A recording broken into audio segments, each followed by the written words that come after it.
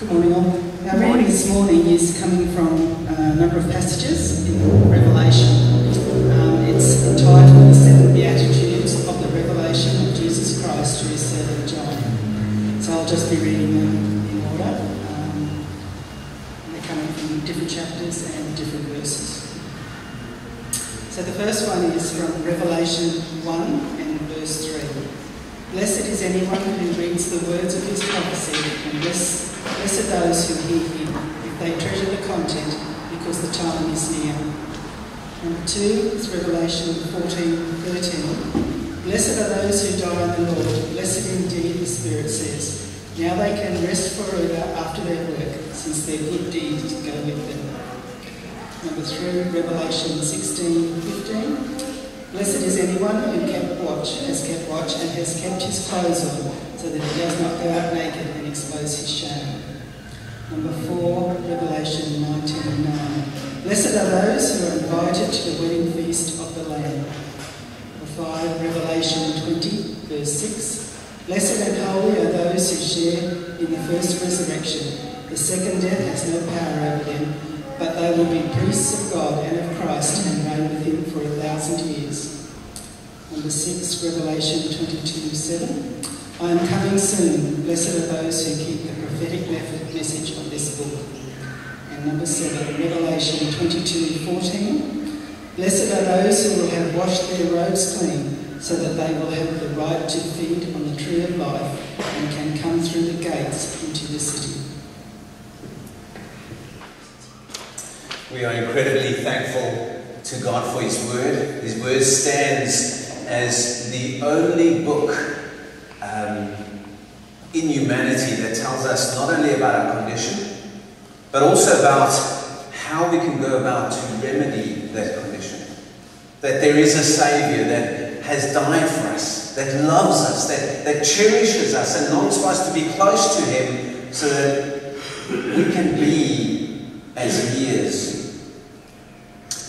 Going through the book of Revelation, there's many parts of Revelation that has really inspired me to want to be a believer that wants to be closer to Christ. As we look at the book of Revelation, obviously right in the beginning, it talks about, Jesus says to John, here are the things that have been, here are the things that are, and here are the things to come. And we are kind of in that place where the things are yet to come. But in all of that, God gives us promises all the way through the book of Revelation. The book of Revelation is there for believers to understand our final state.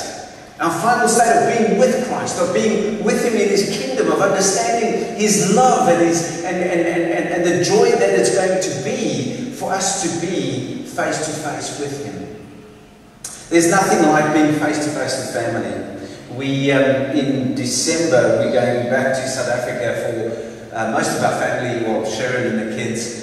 It's been 11 years since they last were there. So for me, it's been 5. But to be face to face with family, we have got 2 chalets that we are going to be renting right on the sea. My sister's organised that for us, and it's going to be so wonderful to be there, to spend time with people. But can you imagine, as believers, not only those that we know now, but those that have gone before and those that are yet to come, we are going to be together.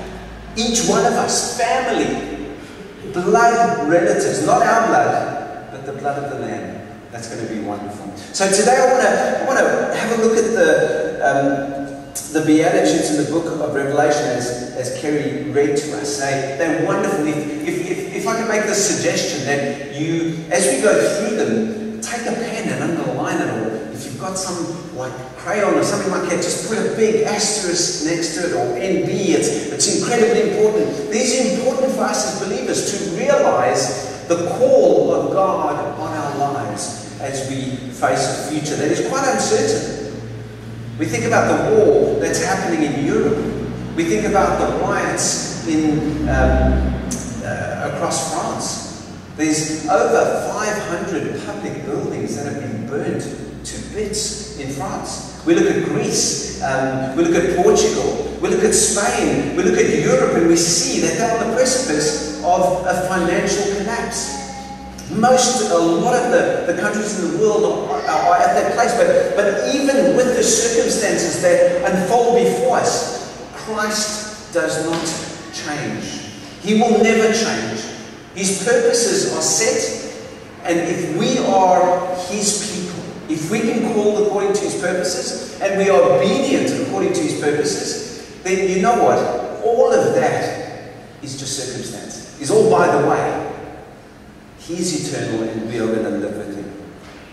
You can't, as a believer in Christ, for long, be a believer for long to know certain iconic Bible verses and truths. They are there. You've heard them from when you were in Sunday school, or if you've been in church at any time. You've heard these truths, and they've been spoken to you. They've been read about. They've been sung about.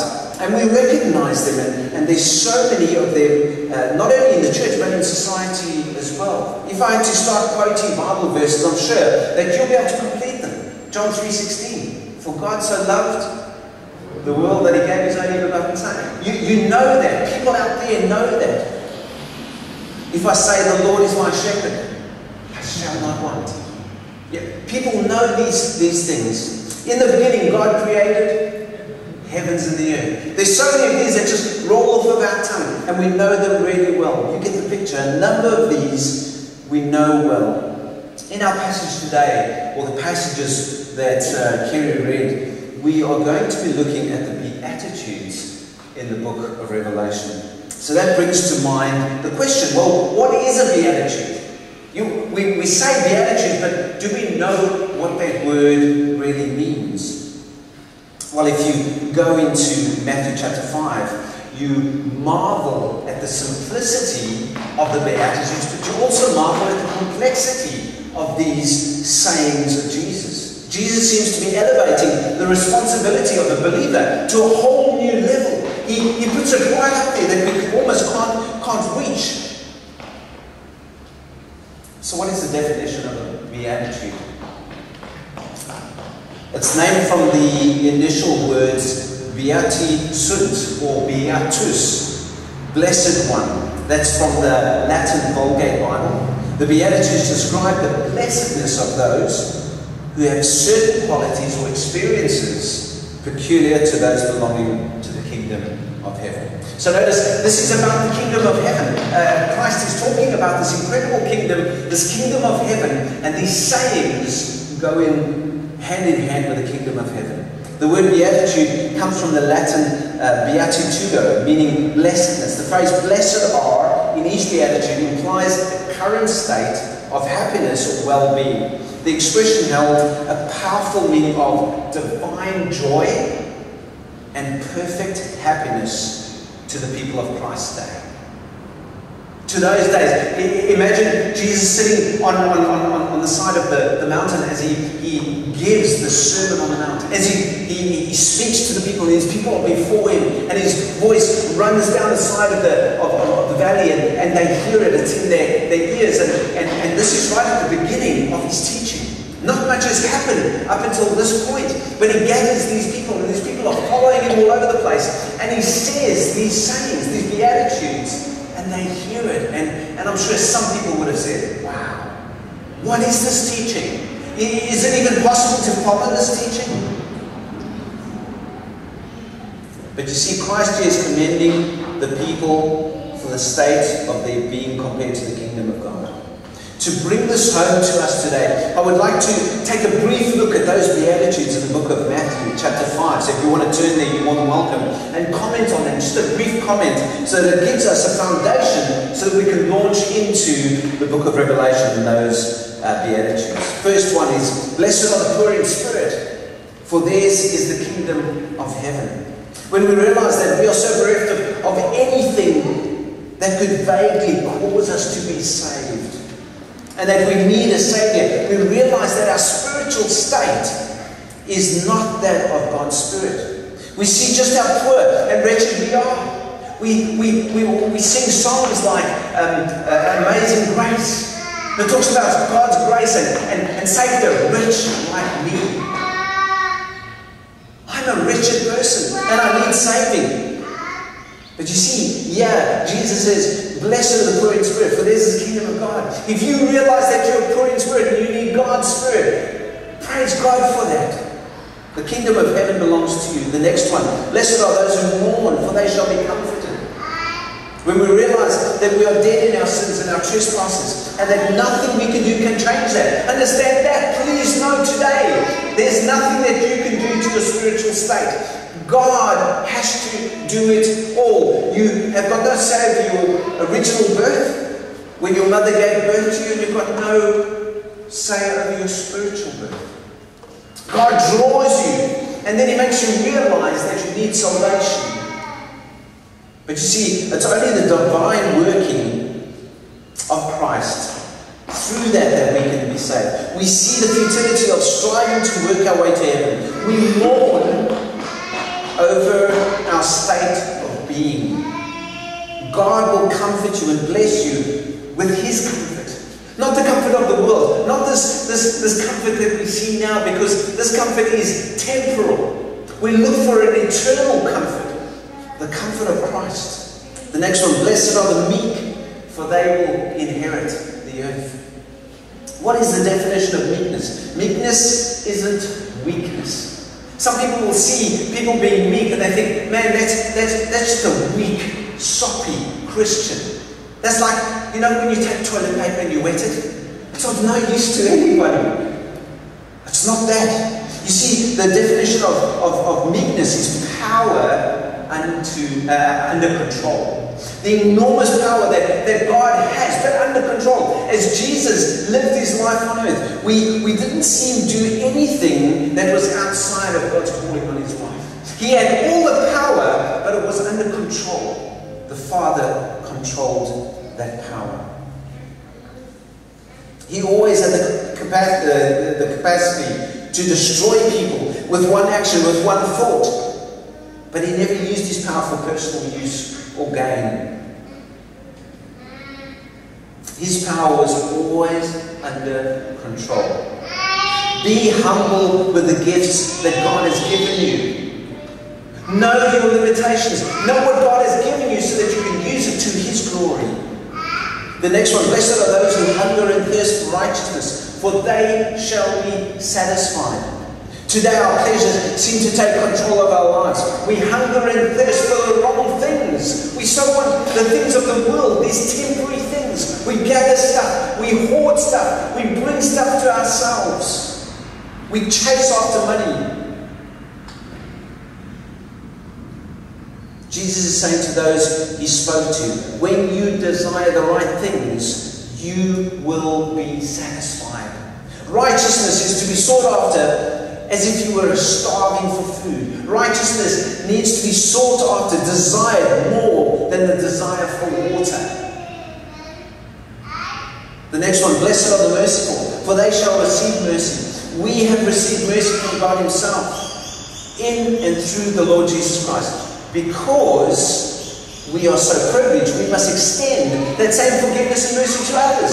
God so longs for us to do that. It's so easy for us to receive forgiveness. But do we give it? Are we merciful in our hearts to forgive people? Blessed are the pure in heart, for they shall see God. One of God's attributes is holiness. Total purity. No defilement whatsoever. We are unable to comprehend what a pure heart is, let alone have one. Yet, our example of Jesus in the Scripture is exact representation of the Father. Perfect in every way. Pure of heart. Totally holy. Blessed are the peacemakers, for they shall be called sons of God. Making peace is not the same as keeping peace. Peacemakers are people who are willing to confront sin. They're willing to go to a brother, a sister, and say, that was not right. Can we make this right? Please, please, please. God's character comes into question if we don't do the right thing. We should not sweep things under the rug. We should not just dismiss things. We need to come to people instead of placating people, but confront confront them and say, lovingly, in a way, and say, let's come together. Let's seek peace. Blessed are those who are persecuted for righteousness' sake, for theirs is the kingdom of heaven. Also the next one, blessed are you when others revile you and persecute you and utter all kinds of evil against you falsely on my account. When we give Christ our sin, He gives us His righteousness. That righteousness is alien to this world. That is unrighteous. This world loves to hate. It revels in injustice. It's just phenomenal how much injustice is out there. But not only out there, but also here in our hearts. How much injustice do we have in our own hearts? If you are persecuted for Christ's righteousness, you will be hated by the world and the satanic system. Christ promises you His kingdom for standing on the bedrock of the gospel, for standing on the gospel itself, the life, death, resurrection, and ascension of Jesus. That wonderful news, that is the gospel, the good news. Can you see the high standard that Christ set while He was walking on this earth? And none of us has the strength to do that. All of this is about the strength that the Spirit gives us. Only by relying on the Spirit of God can we do these things. There's no way that you and I can do this in our own strength. Remember these Beatitudes. Remember where they take place. Right at the beginning of the book of Matthew. Jesus speaks to the crowd, assembled there on the mountainside. He moves them deeper in teaching them. And then we come to the cross. And we see Him die. And we see Him be put in the grave and then resurrected. Then after His resurrection, He gives the disciples the Great Commission and then ascends into heaven. And He's taken that Great Commission and He's given it to them and says, go, make disciples. Teaching them to obey everything I've commanded, and lo, I'm with you, even to the end of the age. I will be with you. Fear not. The apostles carry on the work of Christ until there is possibly one last apostle remaining, and that's John, who gets exiled to the island of Patmos. John is in his 90s, receives a vision of Christ Himself and an unfolding of the future and what it would look like. We've just spent about 23 weeks going through the book of Revelation, and it's been a wonderful time. But we still can't capture everything that John spoke about. But in between all of this, there's been the sayings of Christ. And His final blessing He gives to believers from John's day on Patmos, but also to us today. As we read these, they are so relevant to our lives here, right now.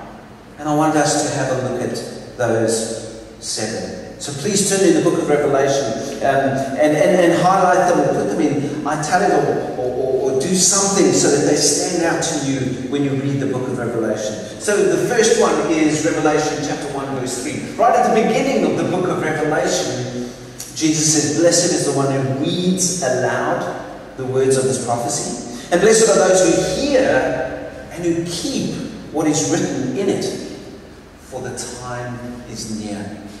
There are 3 things that need to take place here in this verse for the blessing to take hold. Number 1, the person needs to read the word aloud. The person needs to hear, and the person needs to keep. Those 3 things are incredibly important. For us to learn, we need to read, we need to hear, and we need to do. It is so important for us to understand that God's word read aloud has a profound effect on our hearts and our minds. I know when I was growing up and we had to study, and I was the worst student. I was horrendous. My 2 favourite subjects was first and second grade. I loved those. Nothing else happened there. I loved to go play soccer, and so I was a terrible student. But you know what? The 2 things that helped me was hearing the teacher speak and writing things down. I wasn't very good at doing the things that it said I should be doing. But those two really impacted me. So I'm a very, very visual person, and I love to hear. But now, since I've been preaching for the last 16 years, I've been writing a lot. And through that, it has really soaked into me. So God wants us to read His Word aloud. He wants us to hear the words of the prophecy. He wants us to write these things down, but He wants us to live it. He really wants us to live His words. But you see, we are able to read without hearing. Sometimes we'll hear something and it'll just go to the top of us, or it'll just go through one ear and out the other. We're also able to hear without keeping. You just have to come to a school to see that. I spent time in one of the classrooms out, and these boys are, wow, they're quite something else. These kids, they don't hear instructions, especially the boys, not at all. So we can hear and we don't do. But you see, when we combine those three, God in His faithfulness cements His divine prophecy in our hearts, in our minds. He reminds us why we do it. For the time is near. A time is coming when Christ is going to appear. Christ can come in at any time. Today is the day of redemption, of salvation. Christ has done it all for us. All we need to do is realize that we are sinners in the hands of a holy God, and our sins have been forgiven. We are temporal. He's eternal. He will return to take His bride back with Him, back home. Are you ready? Are you reading His Word? Are you listening to His Word? Are you being obedient to His Word? So those are three things we need to do. Read, listen, obey. Revelation chapter 14, verse 13. And I heard a voice from heaven saying, write this, blessed are the dead who die in the Lord from now on. Blessed indeed, says the Spirit, that they may rest from their labours, for their deeds follow them. We are all going to expire one day. I hope you know that. I hope that's not news to anybody. We've all got an expiry date. When we take our first breath, it is inevitable that one day we'll take our last. Hebrews 9:27 says, for it is appointed unto man once to die and then the judgment. All of us will die. But you see, that's the physical death. That's a certainty. But there is a second death, and that's far worse than dying in this world. It is dying spiritually, the second death. If we are not in Christ, we will die in our sin, and we will face the consequences of what we've done on this earth. Of all our sin will be gathered onto our own shoulders, and we will bear the burden of our own sin. But you see, for us, those who believe in Jesus for salvation from our sin, we die in Christ.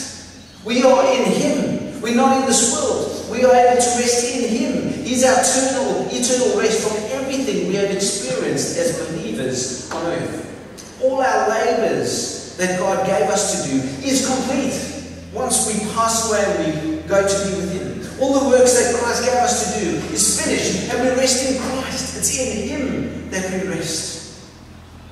In the Old Testament, they had the Sabbath day of rest, where you toiled for 6 days, and on the seventh day you had the Sabbath, and no work was to be done. You weren't even allowed to walk a certain distance. But you see, Christ is our rest. We are in Him, so we rest in Him. He is the Lord of the Sabbath. He is our Sabbath. Revelation 16:15. Behold, I'm coming as a thief. Blessed is the one who stays awake, keeping his garments on, that he may not go about naked and be seen exposed. We are to be ever watchful over our lives, keeping ourselves from sin. Temptation is not far off.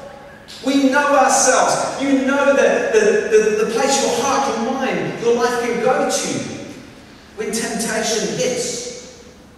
Be vigilant. Our adversary, the devil, prowls around like a hungry lion, seeking whom he should devour. See sin as a self-destructive wild animal that can't be tamed. Can't be tamed. Think of it as a ferocious cat, a big tiger that's going to devour you within an instant.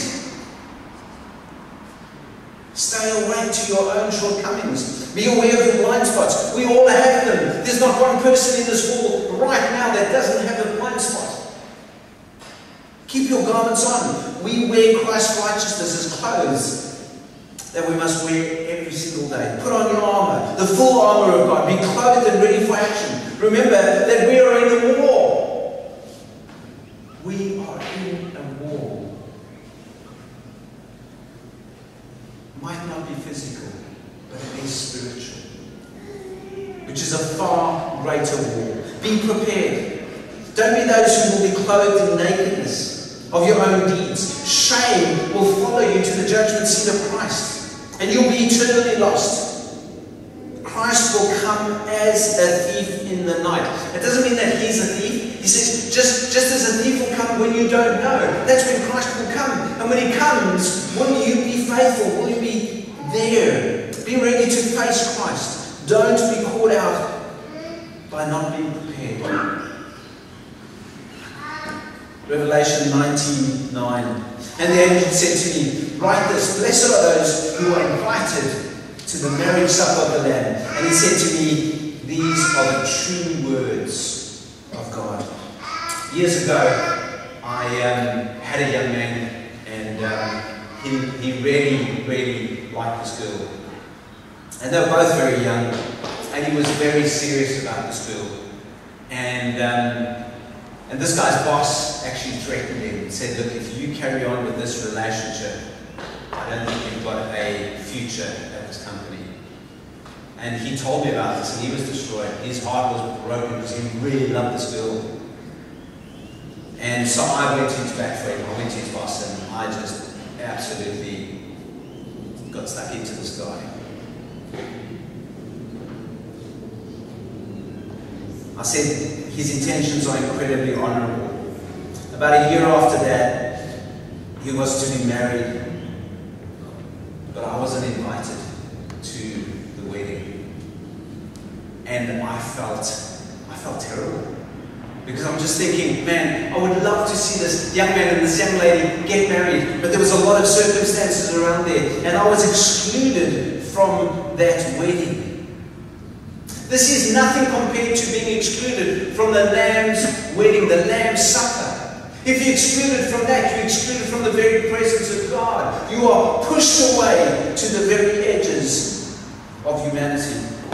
You see, Christ has paid for his bride with his life. He sends the invitation to you to be part of this greatest banquet that can ever be held. You are invited by the King of Kings and Lord of all. Tell me, what would you do if you received an invitation from a royal somewhere? I don't know, you could pick the royal. And their children, one of their children are getting married, and they send you a personal invitation. What will you do? Would you say, no. You will go and buy the finest clothes. You will, it doesn't matter how you get there, but you will get there to be part of that ceremony. To stand there and watch what's happening.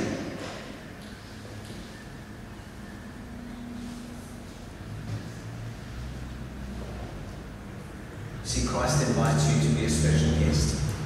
A special guest. At the greatest banquet that would ever be. Don't say no. Accept his invitation. Do whatever it takes to be at that reception. Give up that sinful practice. Stop gossiping.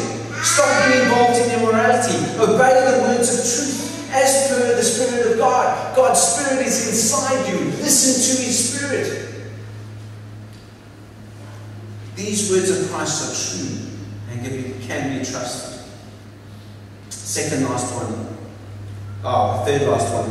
Blessed and holy is the one who shares in the first resurrection. For such the second death has no power, but they will be priests of God and of Christ. And they will reign with him for 1,000 years. Who shares in the first resurrection? Well, we do. As believers, if we die in Christ, he will raise us up again. The dead in Christ will rise to eternal life in the holy, set apart for the purposes of Christ. What does it mean to be holy? Well, holiness is an attribute of God, according to 1 Peter. We are to be holy as God is holy. God is not of this world, so sin is not part of him. He's outside of time, outside of matter, outside of space. He always existed. His very nature is purity. A tame example is, you know, when a child is born, and you all have seen these beautiful little kids. When they come out, I know they clean them up, and when they've cleaned them up and they put them in that beautiful little blanket, and you look at this child, and you see the child for the first time, don't they look perfect? Don't they look wonderful? You kind of wish, can't they stay like that? Being wonderful, being perfect.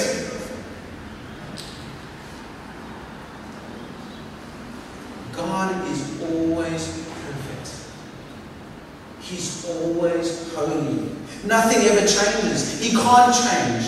We are called to purity, wholeness, to be without sin. But you see, only when we are in Christ, with His righteousness totally taking over our lives, can we be considered holy. Because of Christ and His work on the cross, because of His saving us from our sin, do we have a part in the first resurrection. The second resurrection is a judgment that will send people to an eternal damnation. We will have no part of that. Those who are raised first will be priests of God in the coming millennium. 1,000 years of reigning with Christ, worshipping Him in His presence, being face to face. Revelation 22:7. And behold, I am coming soon. Blessed is the one who keeps the words of this prophecy of this book.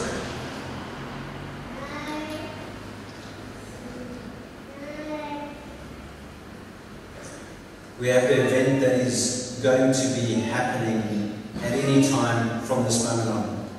The coming of the Lord Jesus Christ. Are you ready?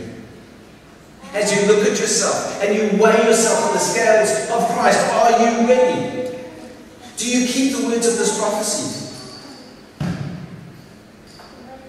You see, it's not a work we do, but a responsibility we have to Christ. Obedience is required. Are we obedient? What does it mean to be obedient to the Word of God? Well, we see it as being the only truth that eternally exists. It is never going to pass away. We must regard it as a treasure, an incredible treasure that is dear to our hearts, more costly than gold, eternally relevant to our lives. No matter how humanity changes, God's Word is eternal. It will never change. Neither does God. And then lastly, Revelation 22 verse 14. Blessed are those who wash their robes, so that they may have the right to the tree of life, and they may enter the city by the gates. There's three things there. Are you washed in the blood of Jesus? Do you have the right to the tree of life? Will you enter the city by the gates? Brothers and sisters, that's what we've got before us. God's call, God's invitation to the best place we could ever imagine. Please go home, read these 7, know them, be convicted by the Holy Spirit because of these 7, and understand who Christ is. His Spirit's work in each one of our lives. Let's pray together. Father, we are so thankful that we can come to you, knowing that you give us everything, and all we bring is our sin. Would you clothe us in your righteousness today? For Jesus' sake.